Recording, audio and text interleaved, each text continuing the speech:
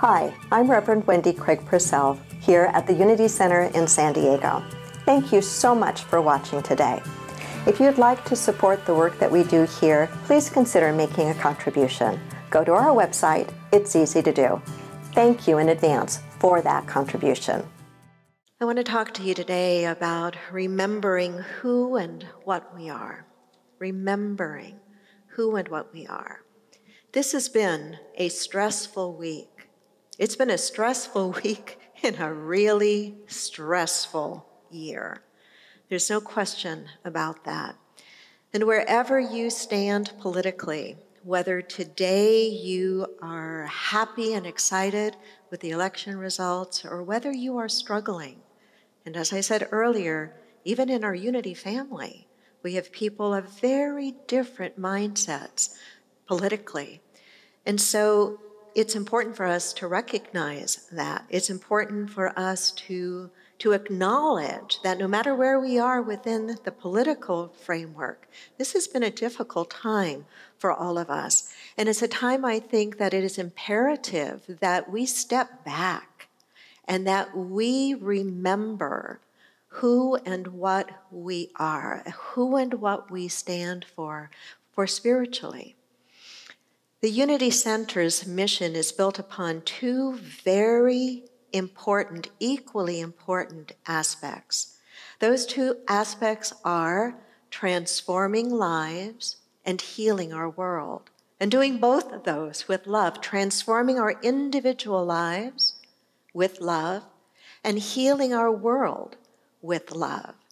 And how important it is for us to realize that that is a mission and a purpose that we stand by, not just in easy times, but in all times. It's a mission and a purpose that we stand by, and to the very best of our ability, we try to live from in a very practical way, not just when we are in our sanctuary, not just when we're connected virtually on Sunday mornings, but when we're living in the nitty-gritty of life itself, both in our families and personally and in our country.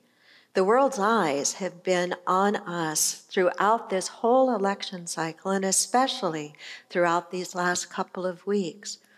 And we, as citizens of this great country, have an opportunity and I think an obligation to stand up and to show who we are in our humanness and in our spirituality. We are here in Unity to transform lives and to heal our world. And Unity has always been a positive path for spiritual living. For nearly 150 years now, a positive path for spiritual living. Our very name stands for what we stand for, unity. Unity, not sameness. Unity doesn't mean sameness. Unity means inclusion. Unity means that we are one. Unity has always emphasized our transformation individually and collectively through spiritual education and through spiritual practice. We stand in the realization that we have to do our own inner work, and sometimes that inner work is kind of messy and painful and difficult. But in order to be the expression of the divine that we are to the fullest extent, we have to do our inner work. But it cannot stop there. It cannot just be about us getting our individual act together and our individual lives working. It's got to be both and. That we work on ourselves and we also work to bring forth heaven on earth. It's not some distant place. It is something we are going to either choose to co-create together here in real time or not. Charles Fillmore, the co-founder of Unity, saw Unity as an educational link. This is the way he described it. Unity is a link in the great educational movement inaugurated by Jesus Christ. Our objective is to discern the truth in Christianity and to prove it. To discern it, to understand the truth, not the theological stuff, but the spiritual principles, the spiritual truth, and to prove it by living from it. Unity has long recognized Jesus as a teacher of consciousness. teaching the consciousness of love, of agape love, a love that is unconditional, a love that leaves no one out.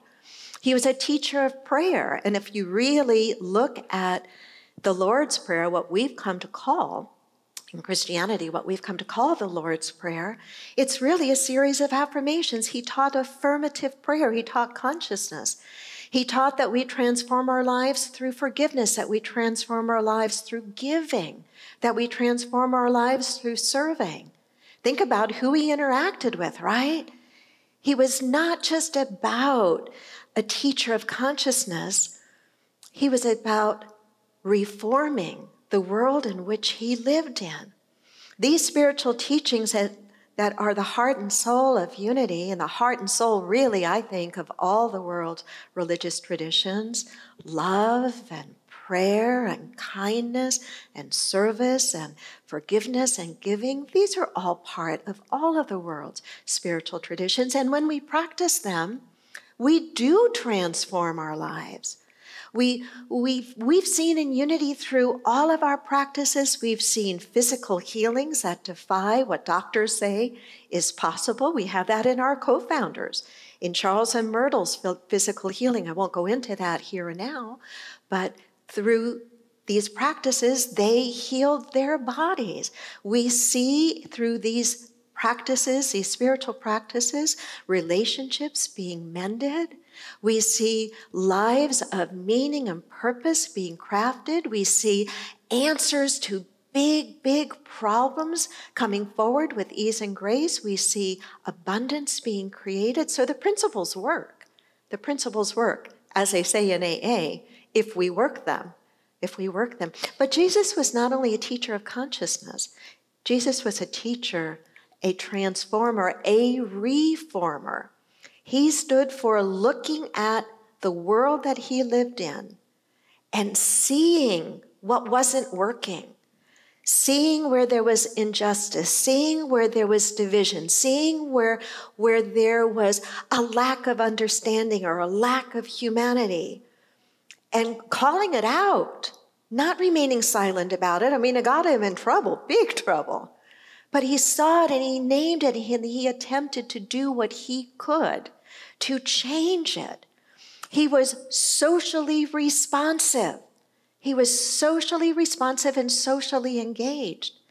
I don't understand how anyone who calls themselves a Christian or a metaphysical Christian or a spiritual person can separate one's spiritual practice from engaging with the very real issues in the world.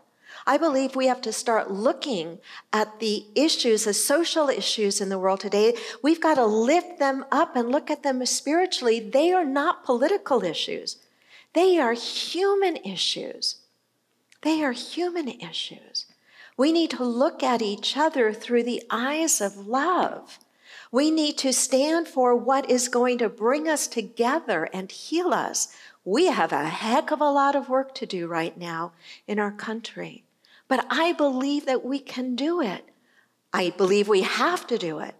And I believe that just as much of the world has looked to us in the past for inspiration, that we are being looked at right now to see how we come through this time. Whether we can come through this time saying, yeah, we got really nasty with one another. Yeah, we really are a deeply divided country. But you know what? We've got to stand for something that's bigger than that division. And this is where our spiritual practice really does have to come in. We are so torn apart. We have to heal that, and we can't ignore it. Have you ever noticed what happens if you have a wound and you ignore it? You don't clean it out. You don't deal with getting all the infection and the gunk out. That if you don't, it doesn't just go away by itself. And it gets worse when we ignore it, right? For it to be healed, we have to clean it. And we've got some cleanup work to do all around us, It's not cleanup that's just one political party, but not the other. It is all of us that have to be called up and into a greater embodiment of our spiritual practice and teachings, so that each of us can do the part that we can do and must do to bring about a true sense of healing. I've been listening to the book Caste, and I was taken by this statement in it. Ignorance is no protection from the consequences of inaction. It's time we face what we'd rather not see. Well, you know what? This whole year has brought up a lot of stuff that's been underneath the surface for a very, very long time, and it's not pretty stuff. We've seen on all sides some pretty ugly ways of being, and we've been reminded in black and white, no pun intended, of the tremendous racial injustice that still exists in our country today. Let us not back away from the ugliness of that. Let us be willing to face it so that we can change it, so that we can heal it. I saw a short little video clip sometime this week that inspired me and demonstrated this idea of needing to be able to hold a bigger picture, a bigger frame around what is going on right now, or what we have just come through. And it was a story, true story, of neighbors who live in a very divided town, some in the suburbs, somewhere in the Midwest, very divided. So much so that you could drive through this neighborhood and you would see a Trump sign, then you'd see a Biden sign, a Trump sign, a Trump sign, a Biden sign, a Biden sign. And the story was that one of the people who lived in this neighborhood had a Biden-Harris sign in his front yard. And he came home one day to find that that sign had been removed. But he also had his next-door neighbor who had a Trump sign in his front yard come out that very same day with a Biden sign that he put in his neighbor's yard. Now, it was clear that these two were going to vote very, very differently. But it was also clear that they stood for and they recognized something bigger than their political differences. What they stood for and what they recognized that is bigger than their political differences was that they both belong to the same family. And that is the human family. And as simplistic as that might sound, it is the truth. And we have got to not demonize the other. I made it a point during this election cycle to listen to news from the other side, what for me is the other side. And I found that as I listened to it, and I found how I and those on, quote, my side, I hate that word side, were being portrayed, I thought, wow, that's not at all who I am. But then as I listened to how my side portrayed the other side, and I thought about friends and colleagues that I have who are on the other side, I thought to myself, but that's not how they are either. That what we've been demonizing and what we've had broadcast to us are such extremes of these sides. And in that portrayal, it becomes so much harder to get out of the corners that we've put ourselves in. But we've got to come out of those corners, and we've got to come into the light. And we've got to realize that we do have some very real problems in our country. Some of them we have ignored for a very long time. And though we want to say that they are political, I think the most real problems that we face are human problems, and that we have to remember first and foremost that we are in the same family. And we have to start acting like we are in the same family. I'm not suggesting that the path forward is easy. I don't think it is. But I know that unless we can stop demonizing each other, unless we are willing to really look, and unless we are willing to not just look, but to actually listen, and not just listen to those who are seeing things exactly the way we are, but as hard as it is to listen to those who see it very differently, and try to understand, why do they see it so differently?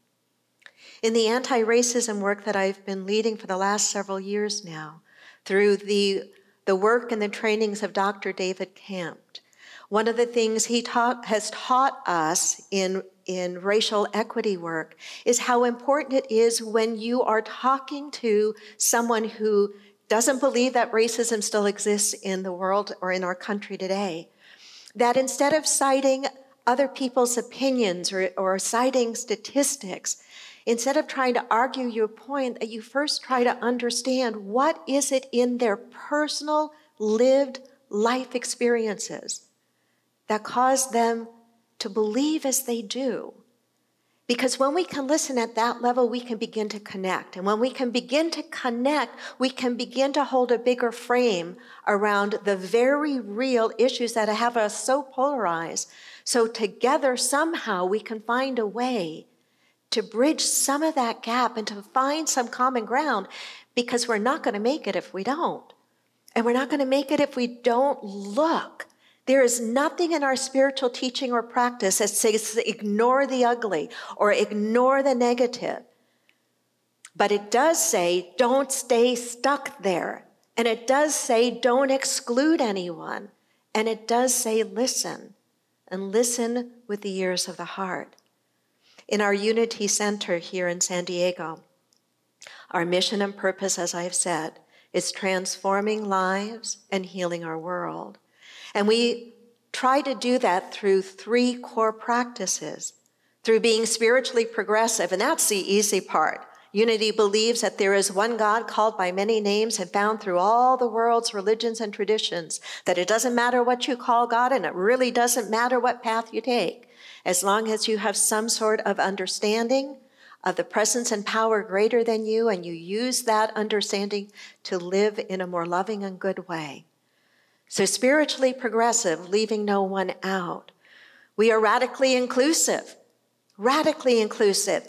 In Unity, we have never discriminated against a person because of what they look like or believe. Well, actually, we do have a little healing work we need to do as a movement. But as individual Unity people, I think most of us have always been radically inclusive, not judging or marginalizing someone because of their race or their sexual orientation or any of the other isms that we are so prone sometimes to use. So radically inclusive. But here's a big one for some of us in Unity. That radically inclusive also means including the other political spectrum, the other end, whatever is the other end of that political spectrum for you. And that is about what I've been speaking about, the listening, the remembering that despite our very real differences, there's a reason we have those differences. There are lived experiences that have caused us to feel so strongly the way that we do. And in some ways, those lived differences have to be acknowledged so they can be healed, so we can move forward and find that common ground. And so being spiritually progressive, being radically inclusive, and being socially responsive. And being socially responsive, as I said earlier, Jesus was socially responsive. What does it mean to be socially responsive?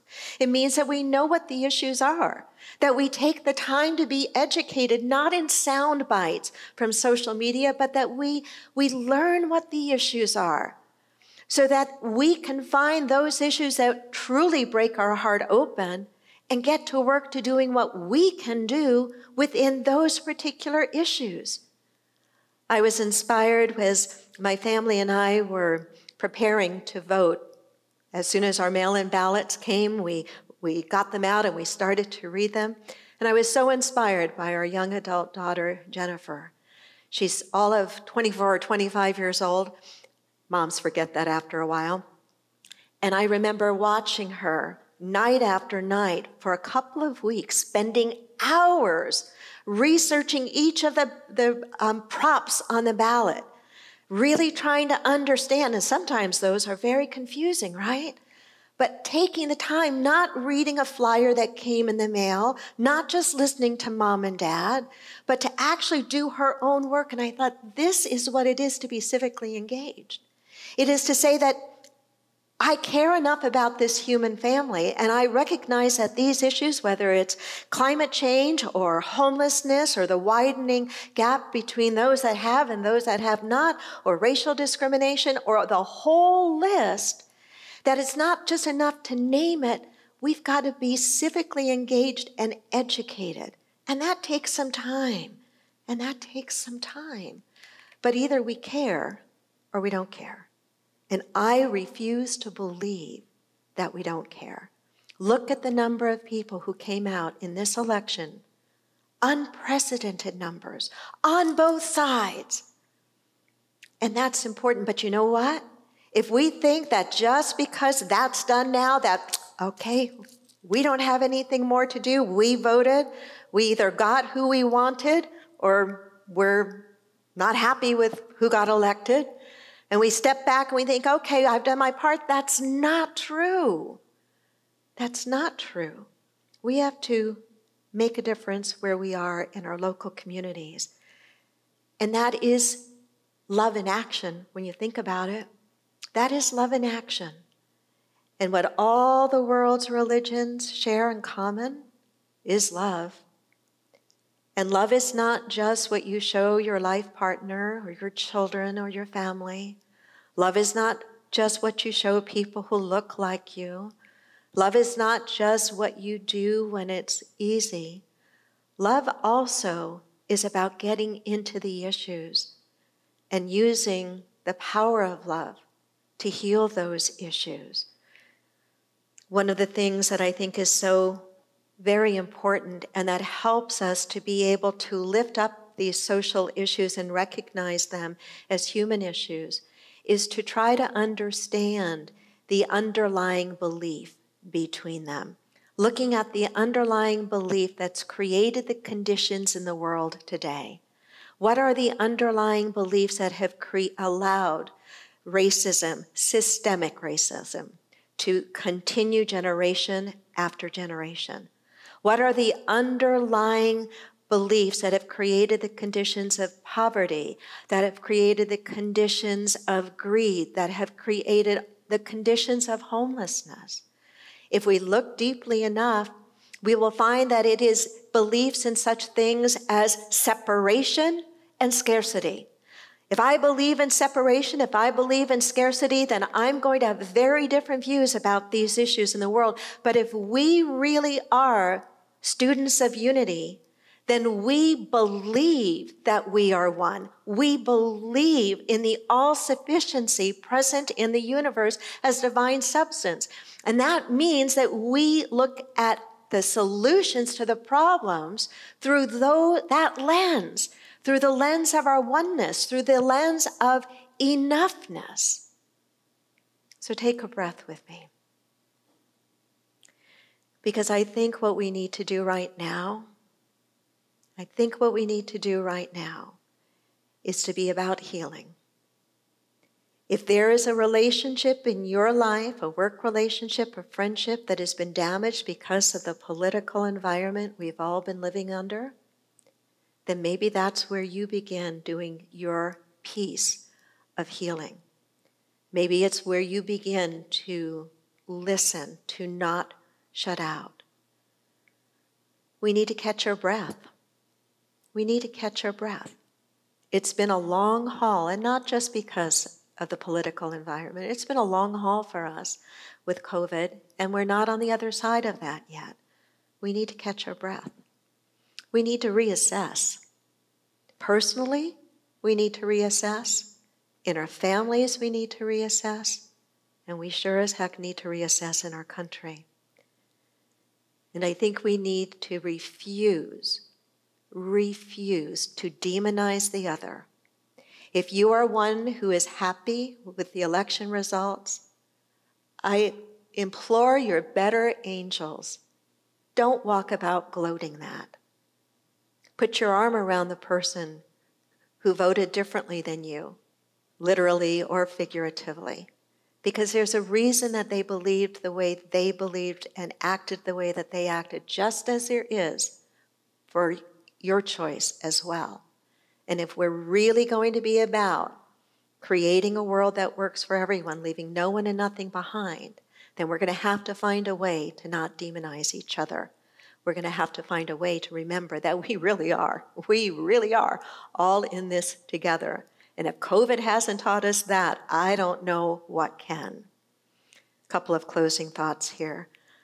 I've always been inspired by these words by Martin Luther King Jr. You have very little morally persuasive power with people who can feel your underlying contempt. That we disagree, these are my words now, that we disagree is not nearly as damaging as the way we have demonized the other in our disagreements. That we disagree is not nearly as damaging as the way we have demonized the other in our disagreements. Let me close with an old Jewish story. It's a short story. It's the story that tells of a rabbi who asked his disciples, how do you know when the night is giving way and the morning is coming? One of his followers stood and said, Teacher, won't you know that night is fading when through the dim light you can see an animal and recognize whether it is a sheep or a dog? The rabbi answered, no. Rabbi, asked another, won't you know that the dawn is coming when you can see clearly enough to distinguish whether a tree is a fig tree or an olive tree? No, responded the rabbi. You'll know that the night has passed when you can look at any man and any woman and discern that you are looking at a brother or a sister. Until you can see with that clarity, the night will always be with us. We've been living through a very long night. It is time that we usher in a new dawn. Namaste.